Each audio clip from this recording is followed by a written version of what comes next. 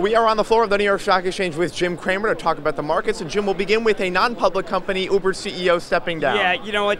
Travis had personal tragedy, and I know that there are a lot of people who think that he was erratic. My friend Adam Lashinsky just wrote a really interesting book about whether he used the word A word. I think that he had to break a lot of eggs to get to where he is and to get Uber where he is, because there was a lot of resistance, and you needed a pioneer like him with a lot of arrows in his back in order to get where they are.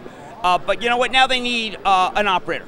And while I think he's a great pioneer to get wherever you needed, where the company had to be, they need someone who can, let's just say, be less erratic and be more sensitive to the way business is done around the world.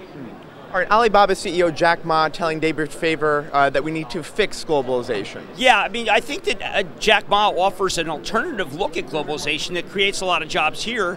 Now, you could argue that he's being a little naive, that we can't really do those jobs. But I had Wix on last night. I have Adobe on tonight.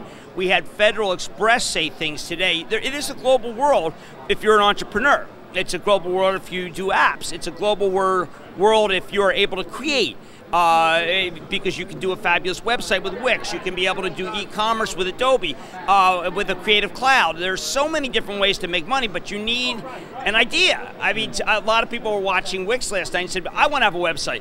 Well, the problem is you have to have a product first, right? You have to have a product to sell. You can't, you know what I mean? Just do that. Yeah, right.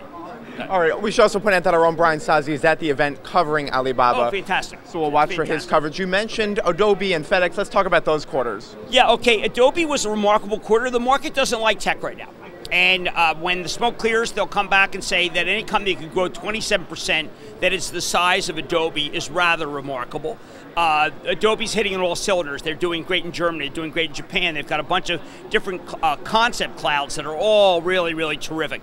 And I would point out that Shantanu Narayan is really one of the great pioneers himself, in that he's got a business that makes it so that you can do e-commerce and 90 million photos, and design your site, design your project, design anything you want. And the big companies have to use Adobe. The big companies, when they want to do e-commerce, they have to go to Adobe. It's almost like they have a hammerlock on the business. I mean, we'll be watching your interview tonight on Mad Money. Thank you. And Red Hat, another one today I've got tonight, and Red Hat had spectacular growth, a huge re-acceleration of growth with some new products that have bigger gross margins. And any more reactions to FedEx this quarter? Look, FedEx, again, the market is bad, okay? The market was great, now the market is bad. FedEx's quarter was excellent. People are looking at stocks and deciding that a stock was bad. I've seen this time and again. When you get a stock that goes down, people say maybe the quarter wasn't so good because they haven't done the homework. FedEx has raised numbers. FedEx has to spend a lot of money because they have so much demand. High quality problem. FedEx is another part. Look at this pastiche. You have Wix, you design the site. You have Adobe, you can do e-commerce. You have FedEx, you can send it wherever you are. Jack Ma's right. We just need to have people with a little higher skills to be able to make things that we all want around the world. Not everyone's an entrepreneur. What did you make of the Bank of America downgrade of Intel? The Intel problem is it's being squeezed by Nvidia for artificial intelligence. It's also being, they have their own artificial intelligence platform. And AMD's got better chips right now in terms of speed and graphical user interface. Graphical user interface is used for crypto mining. That's crypto mining obviously is, you're talking about Ether and you're talking about Bitcoin. It's used for gaming. So AMD's got sex appeal. Now remember, Intel bought Mobileye. Mobileye is a very smart company, not a lot of people, but paid a lot of money. That's an autonomous car play. These are, Intel's being buffeted. There are times when Intel's been buffeted before. I want to see what Brian Krzanich comes back with. I do not think that you should write off Intel. I do think that AMD has more pizzazz. I think Nvidia has more pizzazz. I've been trying to get people to understand pizzazz can be a two-edged sword. Nvidia can go down, not just up, and that's when you buy it, not when it's running.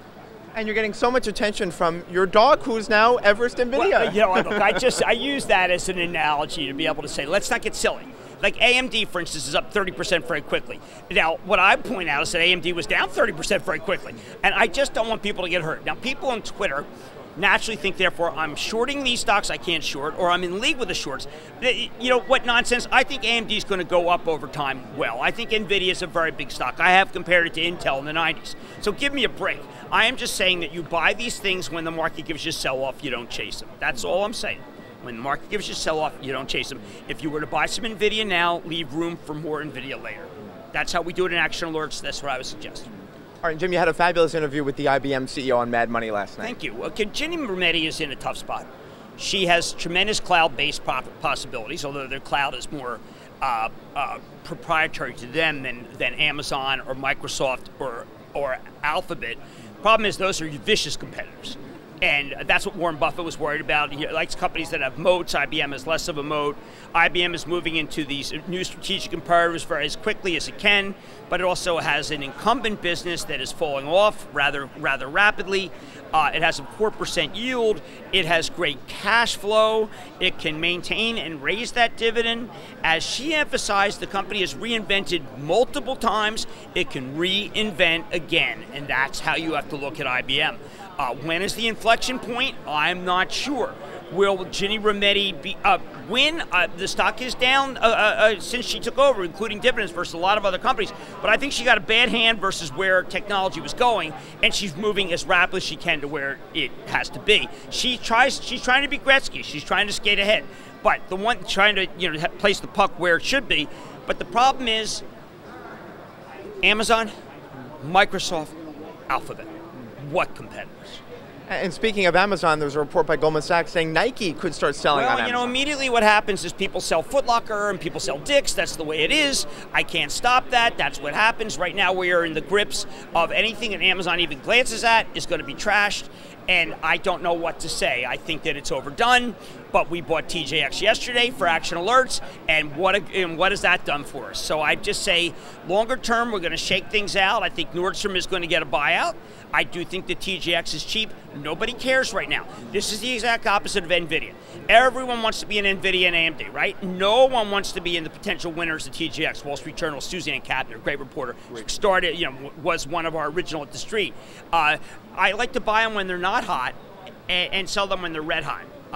That does not mean that if you buy Nvidia now, it won't go up over time. It's just that my experience is with retail investors is they'll say, why did Cramer put me in Nvidia? I'm trying to avoid that. I want to do it at the right time. If you own some, leave room. Same thing with AMD.